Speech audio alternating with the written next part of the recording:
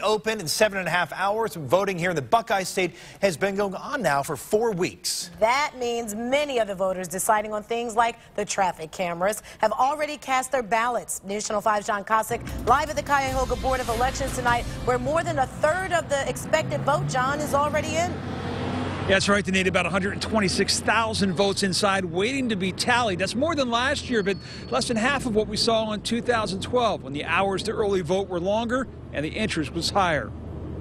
Marilyn Johnson hoped to cast her vote early in person today at the Board of Elections. The problem? I'm a little too late. It closed at 2. She showed up at 4. One of the many changes to early voting this year, shorter hours and the elimination of the so-called Golden Week in early October, where voters could register and vote on the same day. Even still, they had 6,162 people vote early here. If you compare that to the 2010 election, which was the most recent election where the governor was on the ballot, only 5,000 people voted early at that time. Overall, about 45% of expected voters tomorrow have either voted early in person or requested absentee ballots. And 36% of those votes already in-house waiting to be counted, meaning all those last-minute ads, phone calls, and flyers are reaching a significant audience that's already voted.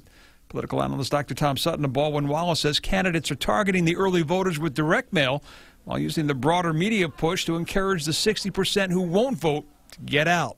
So I think what candidates are doing is they don't want to shy away from what has worked in the past, TV ads. At the same time, they've got to develop these strategies, and mostly it's the door knocking and the mailings that they're using as strategies to catch those people that are getting the early ballots.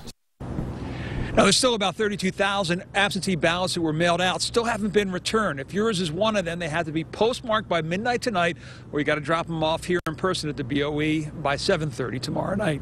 Reporting live at the Board of Elections, John Cosick, News Channel 5. News Channel 5 and the NewsNet 5 app are your place for all of your election coverage. We'll have up-to-the-minute results throughout the night on air and also online, as well as a special mobile cast at 9 p.m. with John Cosick. National coverage from ABC News starts at 10 p.m. and then a complete wrap-up on News Channel 5 at 11.